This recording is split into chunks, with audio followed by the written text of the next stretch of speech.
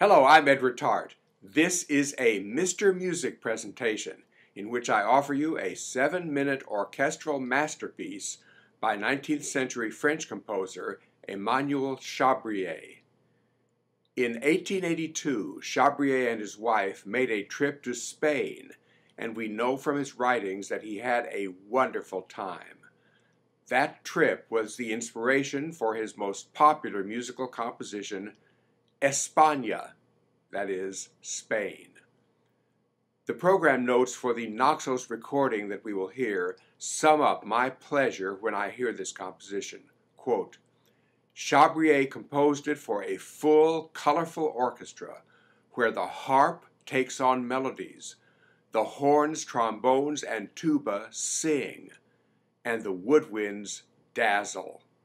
All is contrast and delight. Unquote. Chabrier once said that he didn't want to bore anybody.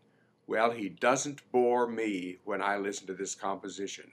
Here now is Espana by Emmanuel Chabrier.